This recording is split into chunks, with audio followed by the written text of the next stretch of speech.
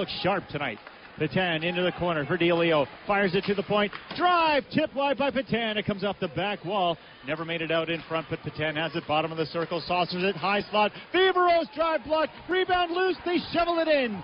DeLeo from the side of the net with 16 seconds to go in the power play. And the Winterhawks on top by a score of 1-0. Well, it'll be the 16th goal of the year for Chase as he's Johnny on the spot at the side of the net and a bouncing puck. And the power play scheme hasn't changed much for Portland. Snap it around, get the point men involved, pull the defenders toward the high skill like Tan.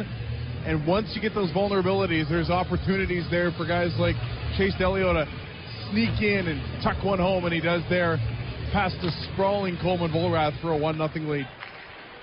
Power play goal. Winterhawks have won 11 of 16 and points of in 14 of 16 when they get the opening goal.